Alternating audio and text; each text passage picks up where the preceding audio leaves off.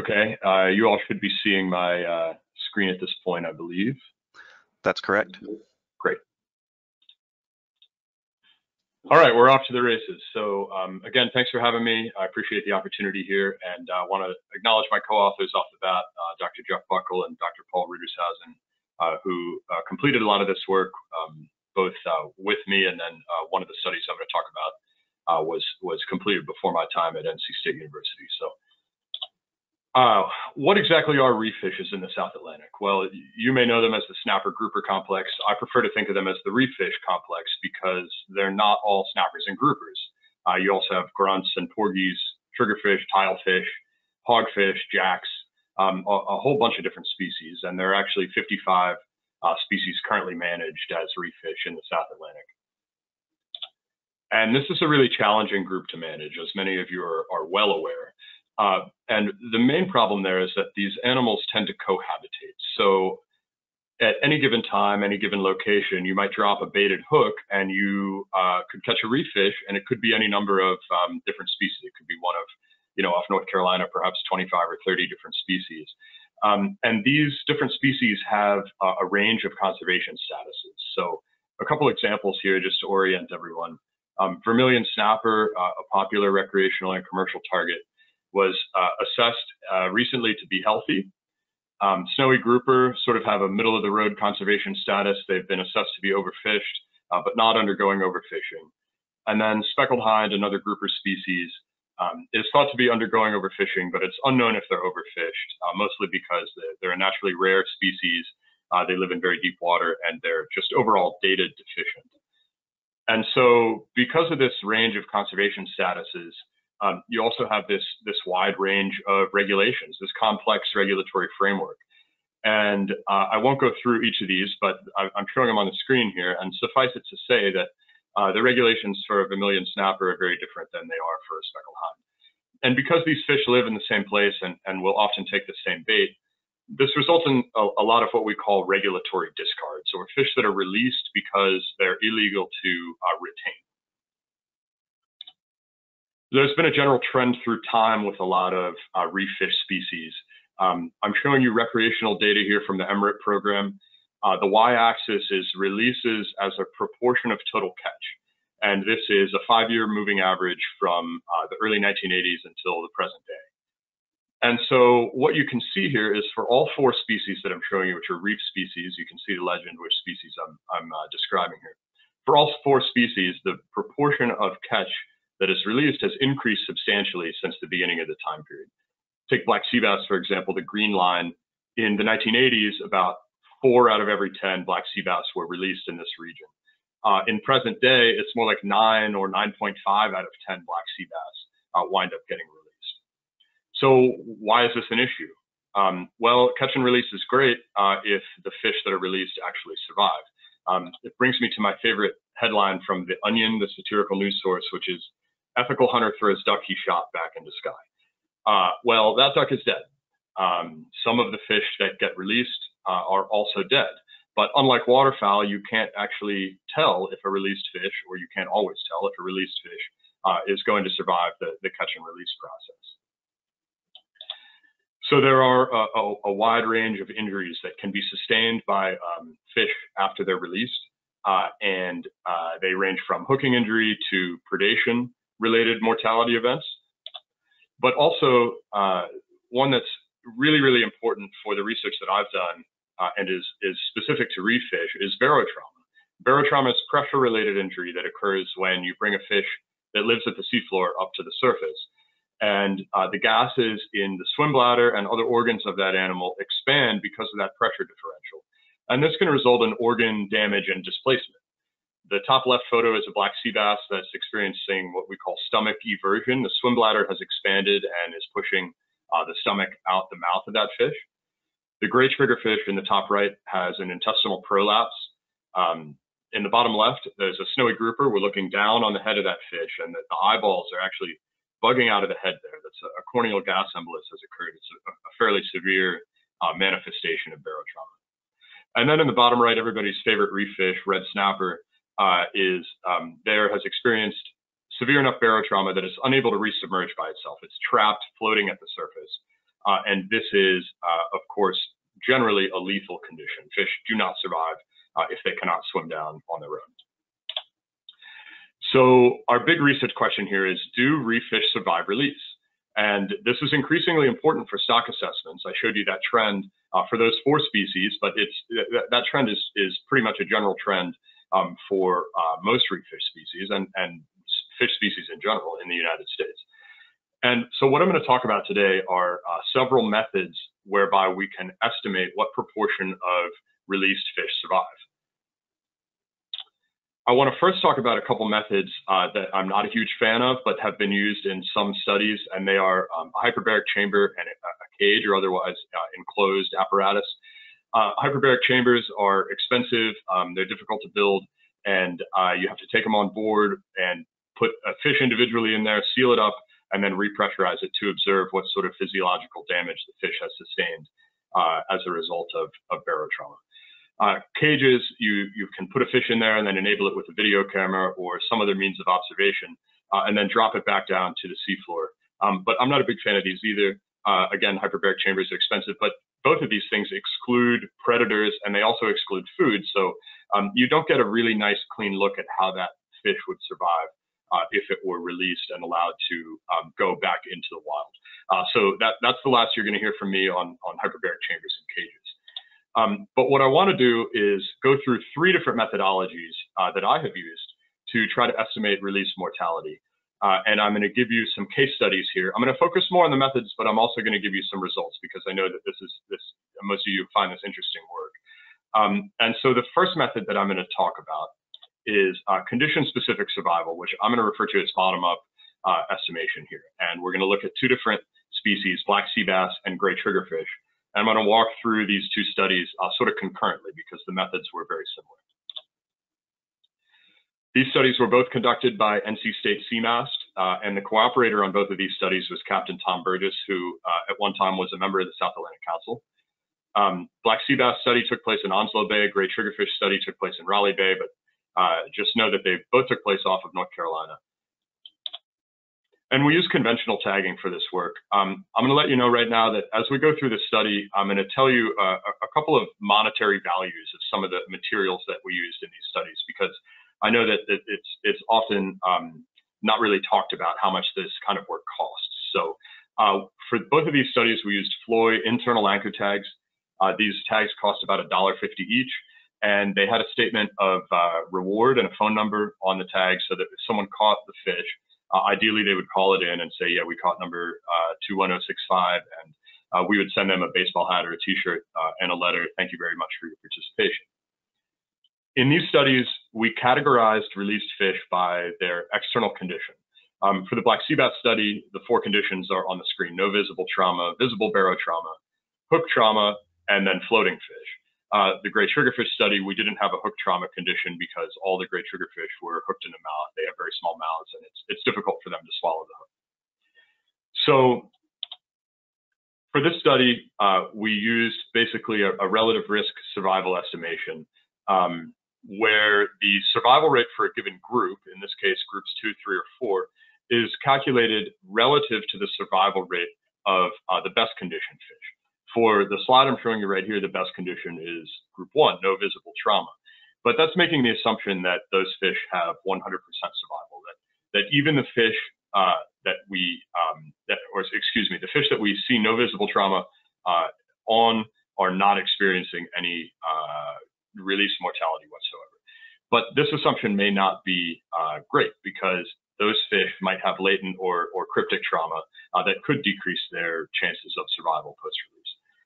So for both of these studies, we used scuba divers to obtain a robust control group that were not exposed to those various stressors like hook trauma and then most importantly, barotrauma. And so to do this scuba diving experiment costs about $1,000 per boat day, or send a couple divers down, hire Tom Burgess to drive the boat, things like that. Give you an example of what that estimation procedure looked like. So let's say we went out and we tagged 20 black sea bass at the surface, and then on the same day, in the same location, we send scuba divers down to pull fish out of traps one by one and tag them, another 20. So in this experiment, the location and time are exactly equal between these two groups. And the only difference between them is that those that are released at the surface have been exposed to the capture-related injuries, including hook trauma and barotrauma. If we then get relatively few tag returns from the surface released group as compared to the seafloor or scuba control group, that would imply or suggest higher discard mortality or release mortality.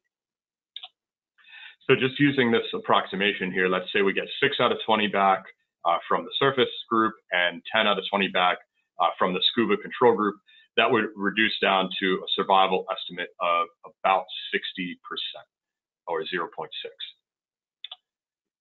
So I'll give you some results here for both studies at the same time. The black sea bass was a pretty large study that took place over a number of years. Over 5,000 fish were released, received over 1,200 recaptures. And using that relative risk model, the survival rate for condition 1 fish that were released to the surface but had no visible trauma was estimated to be 0.87 or 87%. And that's relative to that robust scuba control. That survival rate was lower in compromised conditions. Hook trauma in particular in this species was severe. But this finding was in line with previous findings for this species and lined up with pretty closely with what had been used as the release mortality estimate in assessments for black sea bass. This paper was a 2014 paper in Canadian Journal of Fisheries and Aquatic Sciences. Paul, Jeff, and Dr. Joe Hightower were the authors on that. It was funded by Sea Grant, North Carolina. So the Great Triggerfish study, this was actually part of my master's degree. We tagged about 700 triggerfish. We got about 250 recaptures. We used a little more advanced modeling technique that I won't get into the nitty gritty of at this point. It's called a Cox proportional hazards model, but it's a little more time variant than the relative risk model. And we found that condition 1 survival, best condition surface released great triggerfish only had a survival rate of 0.39 or about, call it 40% relative to that scuba control. And still, this was even lower for fish in compromised conditions. Of course, the floating fish we actually received no recaptures from, and fish that had visible barotrauma had lower survival still. And interestingly, this finding was quite a bit below previous findings for great triggerfish, and far below what had previously been used in great triggerfish assessments. This study is published in Fisheries Research, and it was funded by the Cooperative Research Program, a NOAA research program. And again, I'm not trying to focus on the results here, but I know there's some curiosity about why that mortality was so high for great triggerfish. Our suspicion here that we discovered when we performed some necropsies on retained triggerfish is that this interesting latent or cryptic form of barotrauma is where the intestine has come forward into the buccal or mouth cavity.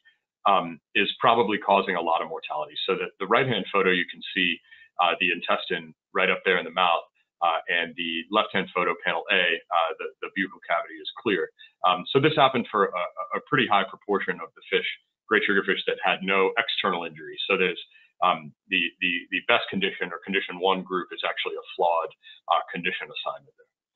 So anyway, moving on from the great triggerfish and black sea bass bottom-up control. I'm calling that bottom-up because the control group that we used is the best condition fish. The scuba control are the fish that we suspect experience the highest survival rate. What I'm going to talk about now is a study that is also a black sea bass study, and I'm calling it a top-down type of study because, as you'll see in a moment, the control group off of which all of the survival rates for other groups were based are those that in this study we expected would have the lowest survival. So here we're going to compare a couple of types of barotrauma relief, and these are descender devices and venting. If you're not familiar with descender devices, they are any device that's capable of returning a barotraumatized fish back to or near the depth where it was captured. And the idea is to get it low enough to drag it down with some weight, to get it low enough in the water column that the pressure is high enough that the expanded gases recompress and the fish can swim under its own power. Venting, or fizzing a fish, there's a picture of on the right-hand side of the screen, is accomplished by inserting a needle or other cannulated device into the abdomen of the fish and releasing and relieving some of that built-up gas that has expanded during barotrauma. So the experimental design for this study involved 3 different experimental apparatuses: a 16-gauge needle, an 11-gauge black-handled venting tool, and then the black-tip descender device, which is a type of descender device that returns the fish all the way to the seafloor. It's actually triggered by the weight on the device contacting the seafloor. Here we use T-bar tags. There's Dr. Rudershausen right there tagging a severely barotraumatized black sea bass. These tags cost about 80 cents a pop. And we rotated the release treatments from treatment 1, which was none, the surface control. So we tag the fish and throw them back at the surface. And then the 2 types of venting, followed by the descender device, and then back to the start. This study also took place off of the central North Carolina coast. And to estimate survival here, we use a Cox proportional hazards regression model that estimates recapture probability for each treatment. So that's 1, 2, 3, or 4 that I'm showing you on the screen now, as a function of time. So how long has it been since that fish was released until it was recaptured? And then we also included covariates for how big the fish was, and then a random effect for which day or trip the fish was tagged on. And recapture probability here we're using as a proxy for survival. So we're assuming that the stressors or the capture probability that are undergone by each of the 4 groups here is equivalent, and that any differences in the recapture proportions that we see between these groups is a result of the differential survival between the groups.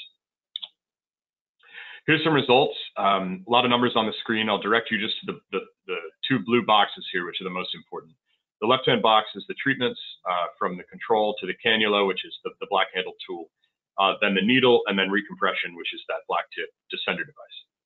The proportion returned is our recapture rate. So for the control fish, those just thrown back at the surface, we got about 18% back. And then for the other 3, all 3 barotrauma relief groups, we had in the upper 20s with 26.1, 26.6, and 28.6% of released fish recaptured, with the descender device being the highest. Showing that same information graphically, taken from our published paper in North American Journal of Fisheries Management, I'm showing you the timescale curves of survival curves for the 4 groups here. And I want to point out that the y-axis is the proportion not recaptured here. So if you're higher up on that y-axis, that means a lower number of recaptures, and therefore a lower estimated survival.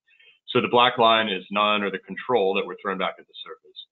The needle and the venting tool are higher survival, and they're basically neck and neck. And then the descender was pretty close, but the best overall, the highest survival overall. So a couple of caveats from this study here. The first one is that this study took place in a single depth, 38 meters or about 125 feet. And everybody who was venting the fish in this study were experienced users of those tools. So namely the authors of the paper, myself, Paul, and Jeff. So these are some things, working in different depths could alter the survival rates, and whether or not the venting is performed by someone who knows where to stick the needle, how deep to stick it, things like that, could alter the survival rates. So we actually have an ongoing study right now where we're repeating this and looking in multiple depth ranges. And also we're involving other user groups. So headboat anglers who are self-identified as inexperienced versus those that are identified as experienced with the venting tools to try to tease out whether there's really any difference in survival rate depending on the experience of the person applying that barotrauma relief. So the studies that I have talked about so far are all with conventional tagging, but conventional tagging has some drawbacks. It's difficult to use conventional tagging to estimate release survival of rare species because you really need a high sample size to get where we want to be with a study like this. And that's very unlikely with a fish like speckled hind. You're never going to tag several hundred speckled hind. It's just not going to happen. For deeper species, you can't use that nice scuba control. Venting may not work with larger animals and animals that come from deeper water simply because of the volume of gas that exists inside that body cavity. Another drawback of conventional tagging is that it's piecemeal observations, right? So you're only seeing those fish when you release them, and then when either you, the researchers, recapture them, or when an angler recaptures the fish and calls in the tag. You just have that sort of starting line and finish line. You don't see what happens during the race. And then you only observe a small proportion or small percentage of tagged fish. These are the drawbacks for all the benefits of conventional tagging. It's not the end-all be-all of tagging studies. So now I'm going to talk about by far the most advanced type of tagging and estimation of discard or release survival, and that's electronic tagging. And here I'm going to go through two different case studies, first with deepwater groupers and then with red snapper. And I'm going to go through these in sequence, not concurrently, because the methods and the findings were different for these two studies, quite a bit different. So the first case study here was something that I worked on as part of my PhD, and this was a release survival estimation of deepwater groupers. What are deepwater groupers? Well, they're groupers that live in deep water, you guessed it. These generally exist from 60 meters out to maybe 300 meters, but where we worked for this study was 60 to 140 meters. And this is really a group of species where that cohabitation issue that I discussed at the beginning of the talk can really start to be a problem because they live in such deep water. There are a lot of rare species like speckled hind that live in this depth range. And because of their depth and because of their physiology, the barotrauma is so severe that for many of these species, the assumed post-release survival rate is 0%. And that's because almost all of these fish float when they're released if you don't take any sort of action there. In fact, for snowy grouper, the recreational regulations right now are 1 per vessel per day, no size requirement. And so the idea is that the first snowy grouper the vessel encounters is the one that's supposed to be kept. And then in theory, the vessel stops fishing in that area. And so no snowy grouper are discarded. Well, in actuality, people can perfectly legally stay in the same area and continue to fish for other species, which results in bycatch of snowy grouper and then discards of snowy grouper, and then, of course, an increase in fishing mortality because of those discards. So anyway, this is really a group where the barotrauma-related discard mortality is a huge deal. And we had a number of cooperators for this study, Tom Burgess, Dale Britt, Jackie Dufour, and Patrick Dufour. So thanks to them for making this work possible. Okay, so electronic tagging. What is electronic tagging? Well, instead of a conventional tag or a streamer tag that has information printed on it, electronic tags are, in this case, acoustic transmitters, are about the size and shape of a AA battery. For this study, we used Vemco V13 AP tags. AP stands for acceleration and pressure. That's going to be pretty important a little later on as I talk about the methods in this study. And these particular tags cost about $800 each.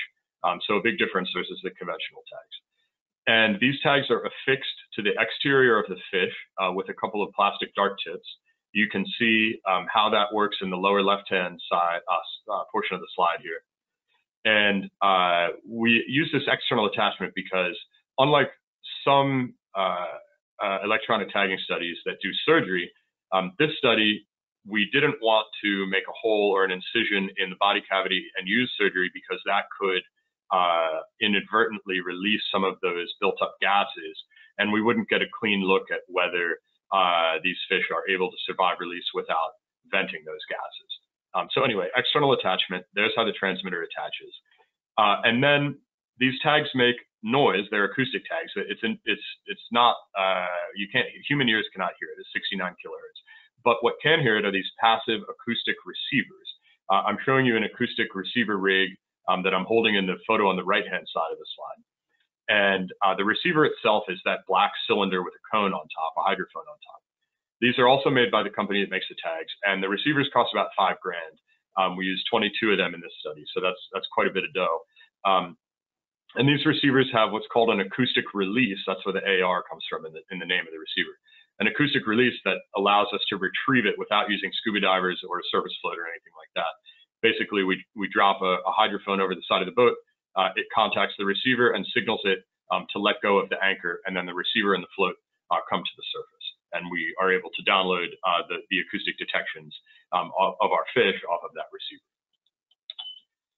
So for this study, we also used recompression. Here we used the Sequelizer descender device, which is, as far as I know, the most advanced descender device. The first two photos show you how to attach the Sequelizer to the lower jaw of a fish. That's a silk snapper in the photo there. And the Sequelizer is especially nice because it has an incorporated pressure sensor that can trigger the release of the device, the opening of the jaws at a pre-appointed depth.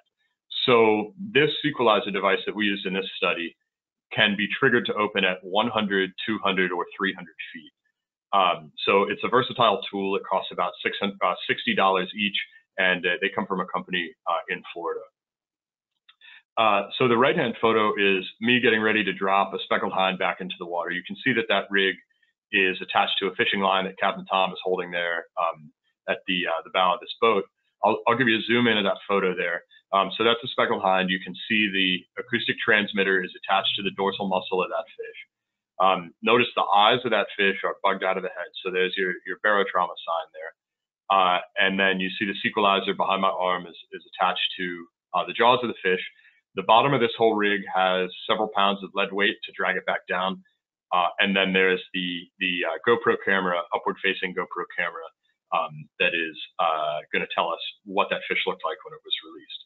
So we tried to record all of these releases so we could get some information about the fish at the moment they were released, and then combine that with the acoustic information that we would get in a long-term sense to look at the behavior of these animals. So I'm going to show you a little video here. It's about 1 minute and 30 seconds long. This is me with a big red grouper that we caught a couple summers ago. Looking up towards, you can see the outriggers and everything of this vessel.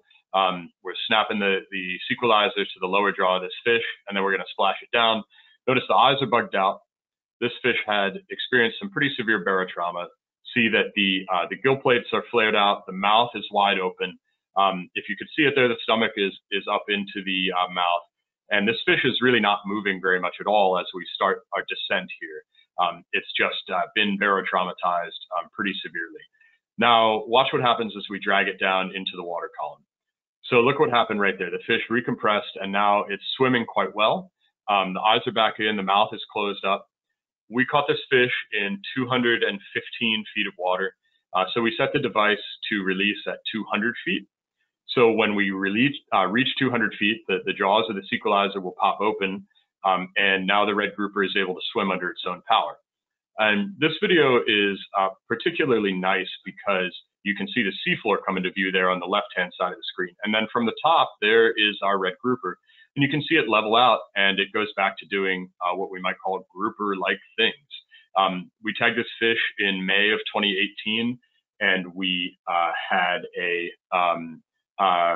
receivers in the area until October of that same year.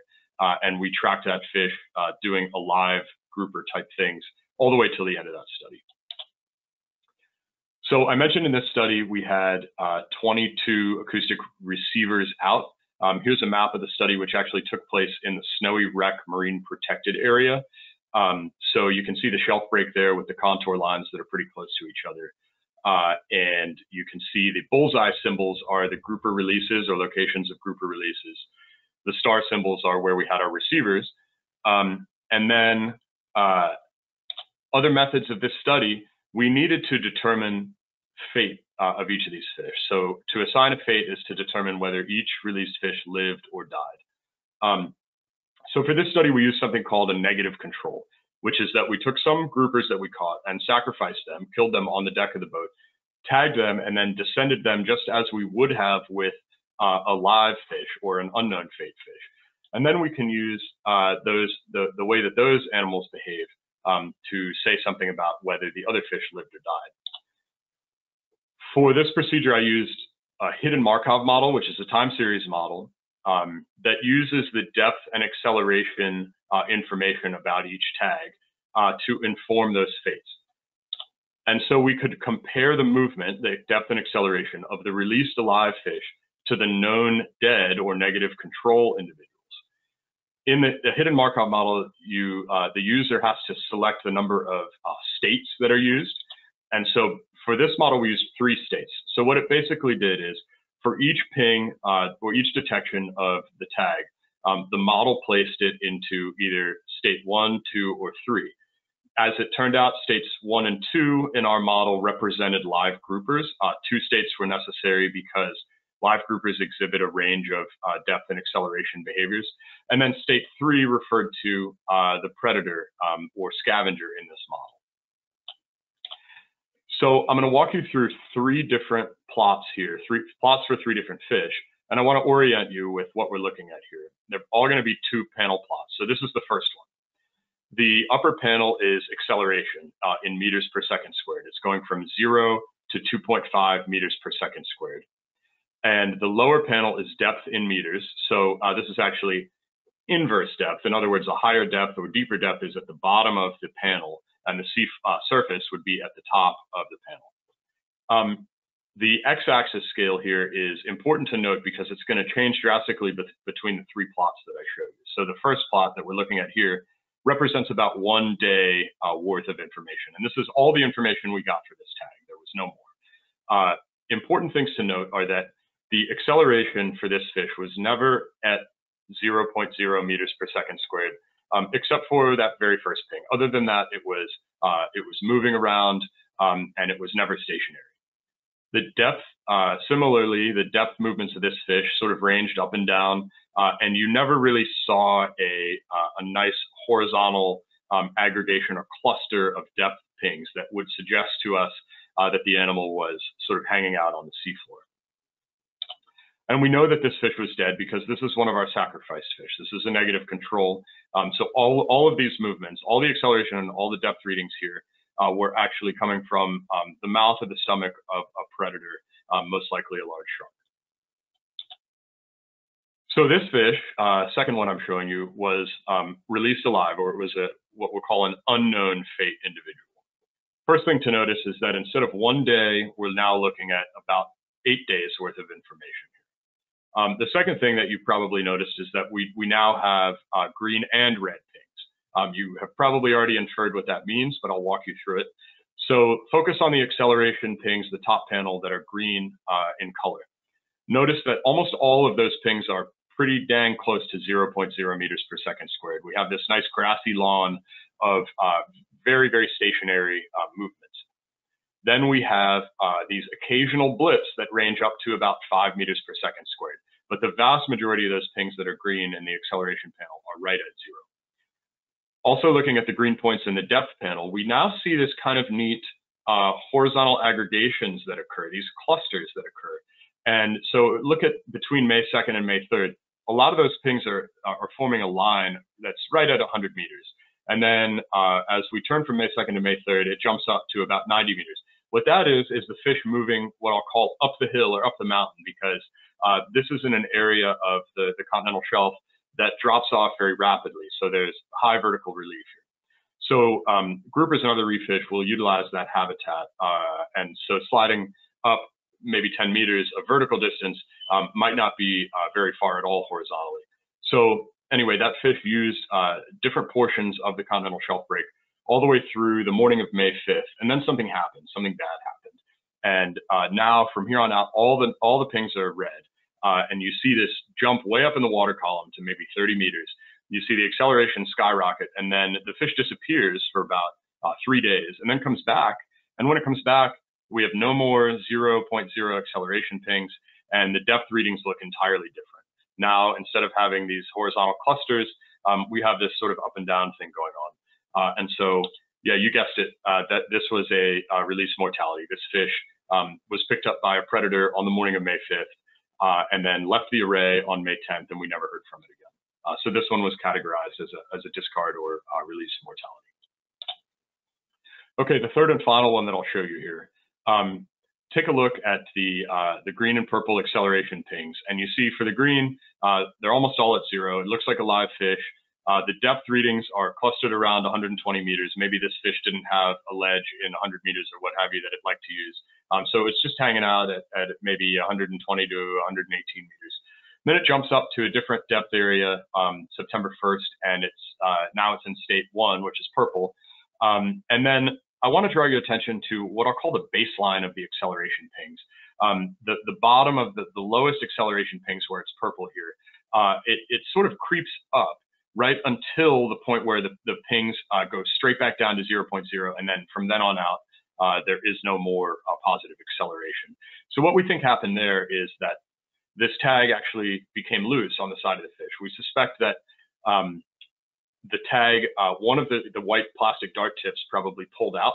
The tag was swinging around, which was providing what I'll call false positive acceleration readings. And then on about September 10th, the tag fell off entirely. And that's where the acceleration goes to 0 and the depth flatlines. So that's tag loss. So until that point, the fish was alive and happy, and so it lived for about a month plus before it lost its tag. So this fish was categorized as a survival. The overall results of the first electronic tagging study here, the Deepwater Groupers study, is that we tagged about 40 groupers across 6 different species, and our overall survival estimate was 0.46 or 46%. This may not sound like a lot. You were keeping less than 1 in 2 groupers alive using this methodology. But recall that for a lot of these species, including snowy grouper, it's assumed that 100% of these fish die after they're released. So this is 46% is a big improvement over 0%. As many of you are probably aware, descender devices are now required on all vessels fishing for or possessing reef species in the South Atlantic region. And this paper was published in the North American Journal of Fisheries Management last year, and it was funded by the Salt and Salt Kennedy Grant. Okay, so I've got about 10 minutes left, and I want to talk about one more study here. This is the most recent study. It's also an electronic tagging study, and it deals with red snapper. I'm going to show you this map again in a second, but what I want to point out is that the black dots are receivers, the white dots are live releases, and the red dots, we again used a negative control here. The red dots are dead releases. This study also took place off of the central North Carolina coastline. Here we used V13P tags, so just pressure, no acceleration in this study. And these tags cost about $700 per. And we used a new kind of attachment method here that Nate Batchelor developed, where we have this stainless steel wire that's wrapped around the tag tightly, and there's marine grade 5200 adhesive sealant underneath that bit of heat shrink on the end of that tag. And then the other end, the right-hand end of the stainless steel wire is sharpened to a point, and then it's inserted through the dorsal musculature of the fish. 2 washers are threaded on the non-tag end, and then a crimp is threaded on. It's pulled tight, crimped shut, and then the tag end of the wire is cut, and then the fish is released. And in the study, we again used the sequelizer device. We again used release videos here. I'm not going to show you one of those, but here's a still image from one. On the left, you can see the tag indicated by a red arrow and the sequelizer device indicated by the yellow arrow. So the positive control here that I'm indicating on the right is something that was novel to us in this study, and that's that we were able to actually confirm the survival of some of these fish by visually recapturing or resighting them using baited camera traps that we deployed into the area. So in this image, you can clearly see that this is fish number 33. So we have this video, and we can definitively say, okay, red snapper number 33 was alive from the time of release until at least the moment that we observed it on this video. So that's really useful. And we'll talk about how we use that in a couple of slides here. So here's that plot again, and this is a much denser receiver array than what I used in the grouper study in the Snowy Wreck MPA. This receiver array was set up to do something called a VEMCO positioning system, or a fine scale acoustic tracking study. So because these receivers are only about 200 meters apart and they're arranged in this nice, neat grid, we can use the information, that all the pings of these fish, to get fine scale position information to about the 1 meter resolution on almost a minute by minute basis, as long as the fish remained within the array and detections were picked up on at least 3 receivers that can be triangulated. The position can be triangulated. And so Vemco, the company that supplies the receivers and the tags, also offers this service where you send all of the detections that you download off your receivers to them, and then for a modest fee, they'll send you back the fine scale position information for all the fish. So let's take a look at what that looked like. Fine scale position information for, I'm going to show you a couple of fish here. So this first one is a known dead red snapper. This is a sacrificed and released dead red snapper. And the map, the left-hand panel, shows you the spatial movements of this tag after it was released. So because we know this fish was dead, any movements of this tag we know are coming from the stomach of a predator. And so this tag, you can see, moved around. It was big time steps from one ping to the next. It was a huge distance. And then the right-hand panel is showing you two different pieces of information. Well, there's no speed on this graph, but if there were, it would be in red. The left-hand y-axis is depth, going from the surface at the top down to the seafloor, close to 40 meters at the bottom. And on the right, we have speed from 1.0 at the top to 0.0 meters per second. What's important here is that for the depth information that we got for this tag, a lot of the pings were very close to the surface, and this animal was using the entire water column. For some of the known dead individuals, we got speed information, which we calculated by just dividing the distance traveled by the time that elapsed between two different positions. And for the known dead individuals, the predators, a lot of the speed values were at or above 0.5 meters per second. So here I'm showing you a known alive individual. So this red snapper number 33, this is 1 day's worth of information that was just from a couple of days before we resighted this individual red snapper with a camera trap. Notice that the spatial information on the left-hand panel is way different than for the known alive versus the known dead fish. The known alive fish was restricted to little areas that tended to correspond with where there was interesting hard bottom structure, as we can tell from the multi-beam sonar survey.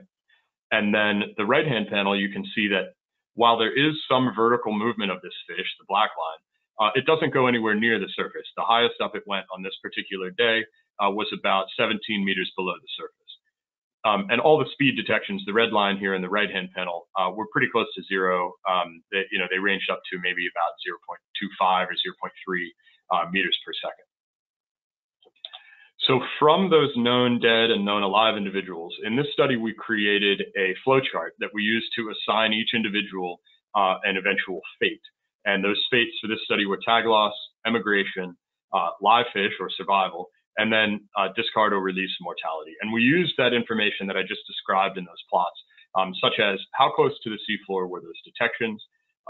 Did the detections cover a large spatial extent, or were they relatively restricted in their spatial extent? We looked at the speed. Was it always or almost always below 0.5 meters per second?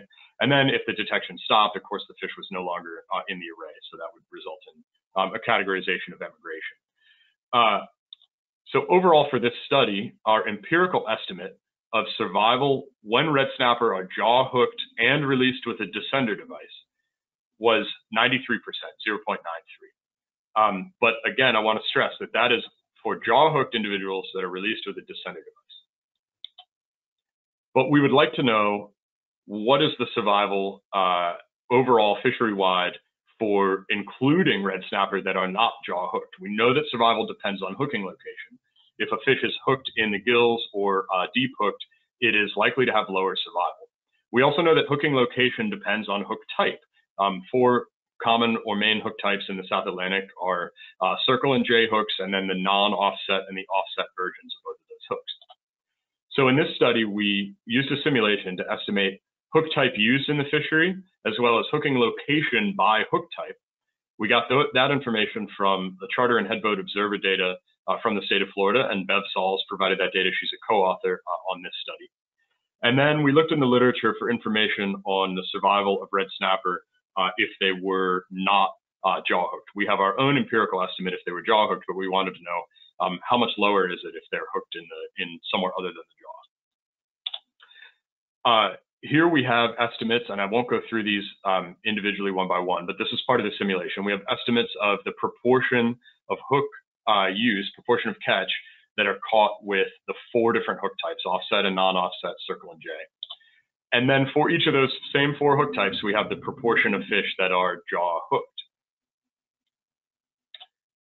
Using our empirical estimate of survival for jaw hooked fish and then our literature review estimates for non-jaw hooked fish, we came up with an overall survival estimate for the recreational fishery, if every fish were descended, of 87% or 0.87, with a pretty tight confidence range there, 83 to 90. We would have liked to have done this for the commercial sector, but we couldn't find a high enough sample size and information for the commercial sector in order to do that same procedure. So we stuck to recreational for this particular study. This is a narrow depth range, 37, 38 meters, but it's representative, we think, of the fishery and where the fishery operates. But we would like to have better data on the private recreational hook use. That could be used to refine our findings, because here we're relying on charter and headboat, which may not actually be representative of what's going on in the private recreational sector. But as many of you are aware, it's pretty difficult to pin down what exactly is going on in the private recreational sector. So this study is in press. It's been accepted at the journal Marine and Coastal Fisheries. I'm happy to furnish a PDF upon request. And I want to say that this study was funded by several internal grants at NOAA that were obtained by Nate Batchelor as the overall study lead. There are a couple more papers that came out of this tagging effort. And I've only had time to talk about this one today. So, okay, that's the end of the talk. I've got a summary slide here just stating that estimating release mortality is important, reminding you which methods I talked about. And then I've got my email address, my website on the screen. And then the QR code will take you directly to that red grouper recompression video that's on YouTube. So if you're interested in looking at that video on your own time or sharing it with others, please do. We're up to almost 5,000 views. So please take a look at that. Okay, I will stop talking and turn it over to Chip to moderate the questions, I think. Thank you. Thank you so much for the presentation today, Brendan. And now we're going to be opening it up for questions. Once again, if you have questions, you can ask them in 2 different ways. One is by clicking on the hand raised icon. It's the icon that kind of looks like a turkey. It should have a green arrow pointing down. That means your hand is down. If you click on it, it should turn red, indicating that your hand is raised. After that, I will unmute you, and you will hear the webinar say you are now unmuted, and you'll need to unmute yourself by clicking on the red microphone. And with that, we have our first question from Spud Woodward. Spud, you should, there you go. Can you hear me, Chip? We can hear you, Spud. All right, very good, thanks. Appreciate the presentation, Brendan. That's very informative. A couple of questions. One is approximately how long was, in your telemetry studies, the fish at the surface being handled for the attachment of the tag? And then the second question, and I think I know the answer to this, but obviously telemetry studies are much more expensive than conventional tagging studies, but I'd like your opinion on whether the value of the information produced by the telemetry studies makes them really what should be the gold standard for these types of studies. So thank you. Yeah, great questions. Thanks, Spud. So the first one, how long were the fish at the surface? We, in both efforts, the Deepwater Grouper and the Red Snapper study, we of course were as expeditious as possible. We need to get certain things like the total length of the fish and then perform the tagging. In both of these studies, the average was about 60 to 90 seconds the fish was held at the surface. So good question. And there are studies, of course, to suggest that the longer the service interval, the lower the survival rate there. As far as the expense of telemetry studies versus conventional tagging studies, I'll point out that while I did give a couple of tidbit piecemeal information there on the cost of tags, the cost of people is virtually equivalent. Chartering a vessel, paying for university overhead, paying graduate student stipends and whatnot, is equivalent across those two studies. So while the tags and receivers do cost a lot for telemetry, the overall cost of accomplishing a study like this can be approximately equivalent depending on what sort of cooperators and who's involved. But I'll still answer your question whether I think the value of telemetry studies is greater. And it's a tough question. I think it certainly depends. But I would say that the telemetry studies are, in my opinion, the gold standard for survival studies. There are some assumptions that go into that, like the telemetry tag doesn't itself influence the survival of the fish, and we don't think that it does. But the information that you get is really interesting, and it's not just the survival rate that we're looking at in a lot of these studies. We're also studying other things about the biology of these animals. And so just to give you an example, there are at least 3 papers that will come out of the red snapper tagging study that have, one's already out on vertical movements of red snapper that was basically a completely novel finding that red snapper move upwards in the water column during upwelling events. Nate Batchelor's the lead on that. And then we have another one in press at the Canadian Journal on how red snapper respond to baited traps that will be really useful for surveys like CFIS. If you slice the telemetry study into the cost of that study into thirds, by the number of papers that are eventually produced and the amount of biological knowledge that's generated, telemetry studies are, in my opinion, well worth it. Thanks, Brendan. I appreciate that. Sure thing. All right, the next person is Mike Larkin. Yeah, can you hear me? Yes. We got it. So I was wondering if I could be heard. So yeah, Brendan, great presentation, a lot of information, great presentation. So I wanted your opinion on natural mortality versus release mortality. So for some of these long-term tracks, like meaning if you tag a fish and then 3 months from now a predator eats it, I would lean toward that's natural mortality. I want your opinion on, what is release mortality, what is natural mortality? Do you have like a cutoff or a time period you look at to separate those? Yeah, great question. Thank you for that. So to use your example, if we saw one of these groupers or snappers get eaten or change to a predator style movement pattern after 3 months, I think we would agree with your inference there that that's natural mortality and not F discard. For all of these studies, ours, as well as many other great telemetry studies, survival studies that have been done for red snapper and other species, there typically is a stated cutoff. I have used 14 days. I have seen 2 or 3 days be used. I have seen published studies where the only mortalities occurred on the first day. In fact, our red snapper study, the only inferred discard mortalities or release mortalities occurred on the day of tagging.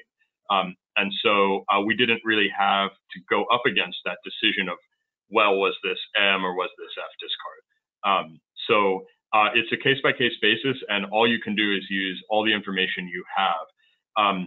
I will say that it has been shown that sharks and other predators will often preferentially feed on fish that are impaired in some way. And so if 3 months from now, the fish that it has the tag on it is swimming a little differently than other fish that don't have tags, that one might be picked off preferentially by a shark versus one that doesn't have a tag. And so that would sort of confound the results there, because that would be kind of like a tagging induced mortality. So there are shades of gray, let's put it that way. But generally there's a cutoff, and it's often a very short time scale. Got it. Thank you. Thank you. All right, the next question comes from the chat function. It comes from Lauren Gentry. You mentioned differences in experience of users for descending and venting tools. How hard is it to learn these techniques? And is venting location or descender placement different for each species? Hey, Lauren, thanks for the question. Glad you were able to listen today. So, yeah, so venting location sometimes does differ by species, and it can be generally thought of as the same location. But if you look at the morphology of, say, a gray triggerfish versus a black sea bass, those are very different body types. And so having the knowledge of where to stick that needle is very important. But it is easy to learn.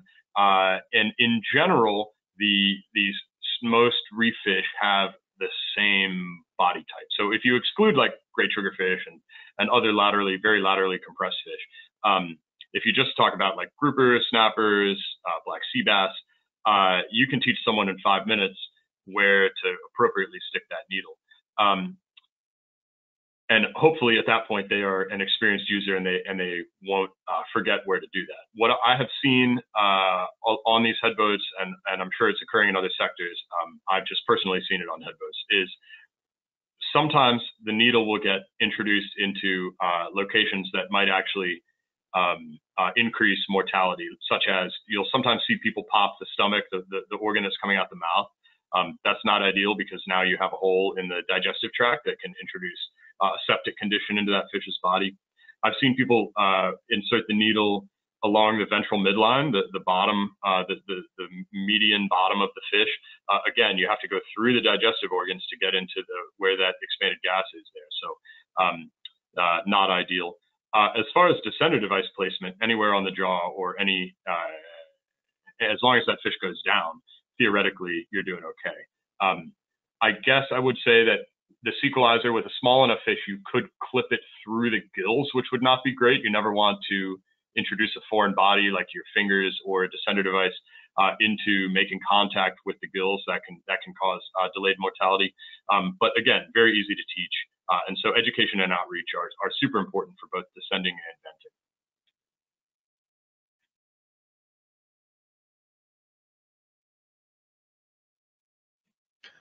All right, I'm not seeing any other hands raised right now, so oh, there's Spud.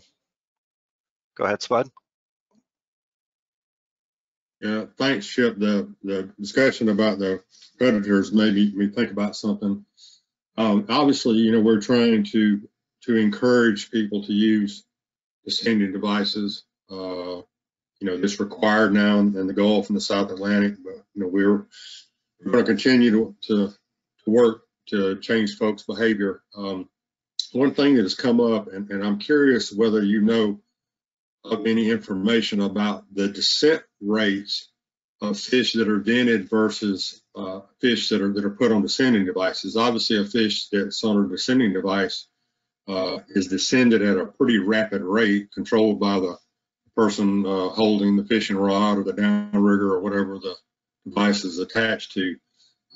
But just in your experience working in these types of studies, do you believe that the fish that are on descending devices get to the bottom quicker, potentially get past surface predators quicker, and therefore you've got that sort of added benefit versus a fish that's been vented, and while you may be alleviating the barotrauma symptoms partially or possibly even completely, that fish is still maybe not getting to the bottom as quickly as a fish on a descending device. I just appreciate your thoughts on. Yeah, really good question. I certainly agree that descended fish descend much more rapidly than vented fish. And I also agree that a more rapid rate of descent gets fish back down to their habitat where they can potentially hide much more quickly. So I concur with the assertion that is an added benefit of descender devices. To preempt any follow-up questions on, is there such a thing as too rapid a rate of descent? In other words, could you harm a fish by pulling it down too quickly? The answer is probably not. The only thing I can think of is if you had a tiny black sea bass and you put like 30 pounds of weight on there and threw it down, you might wind up perforating the gills of that fish. But in all actuality, no one's going to do that. No one's going to put that much weight on for a small fish. So I always overdo it on my personal vessel. When I'm descending, I take an electric reel and put a whole bunch of weight on there so I'm ready for anything. When I catch a big red snapper, I'm ready to go with like 8 or 9 pounds of lead. And I know that fish is going to get back down to the bottom. So anyway, answered a question that wasn't asked there, but to answer your question, yeah, an added benefit of descenders. Appreciate it. Thank you. All right, Judd Curtis is next. Hey, Brendan, Judd here. Thanks for the presentation and congrats on your defense. I had a couple questions. One is real basic. In some of that conventional tagging, you're showing that the control actually had the lowest survival rate, which is obviously like not true, but what was the cause there? And then also just with all the, through the camera work, coupled with the acoustic telemetry and accelerometers and speed analysis, you can really start to get a good handle on the predation events, which I think contribute to the bulk of depredation mortality.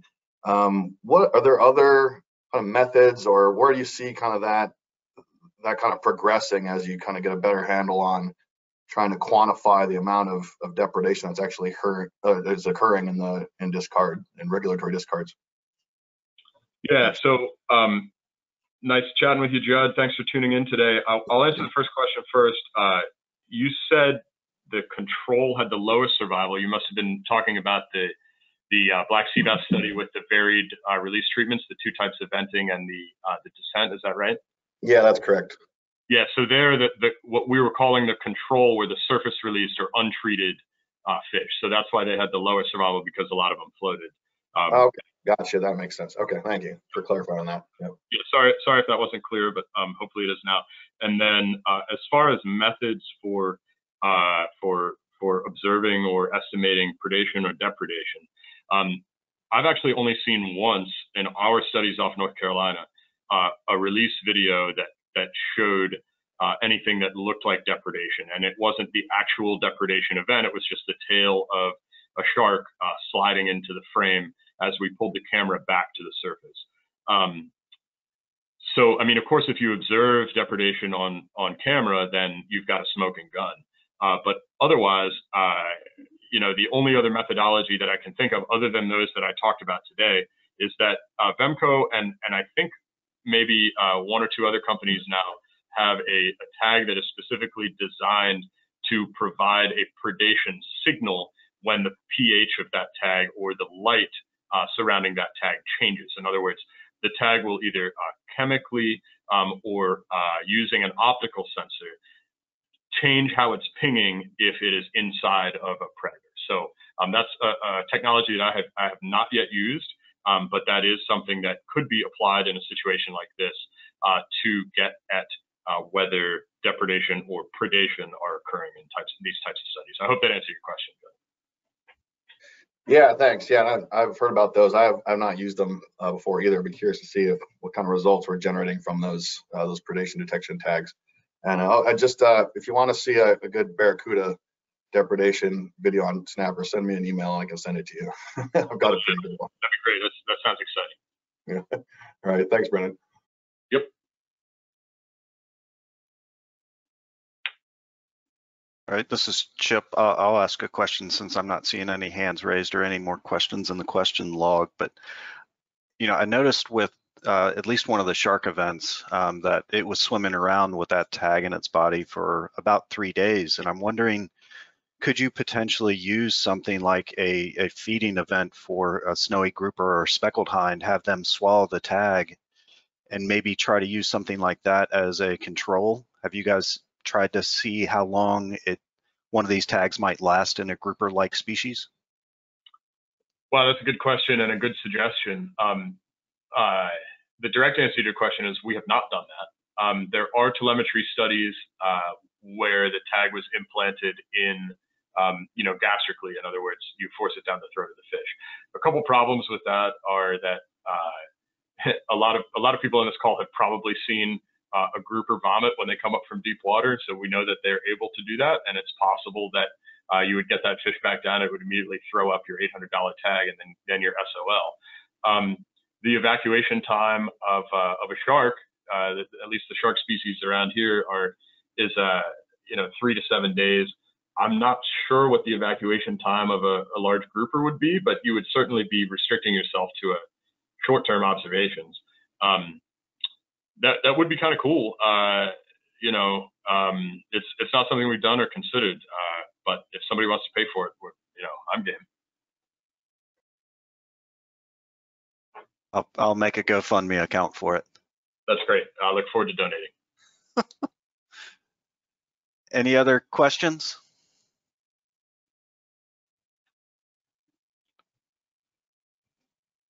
We'll give it another 30 seconds or so. Yep, sure.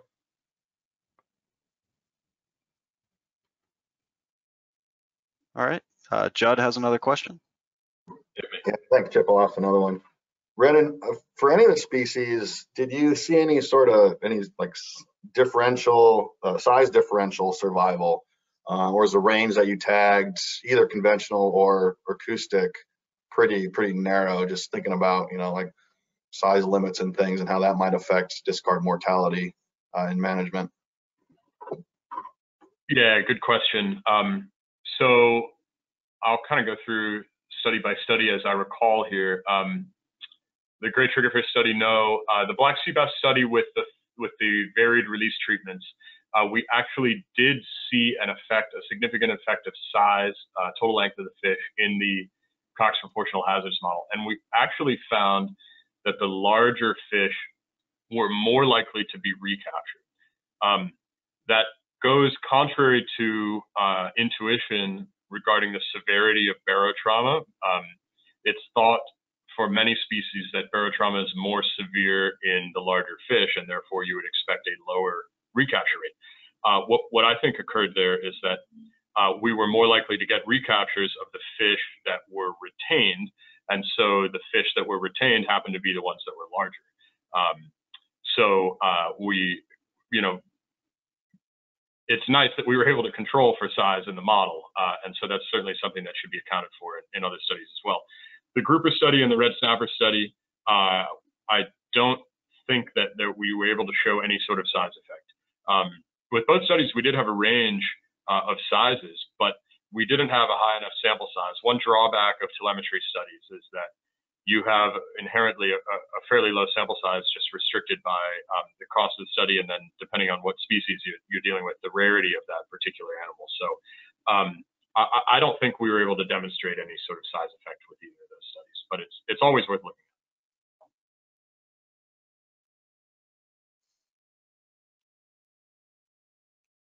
All right, any other questions?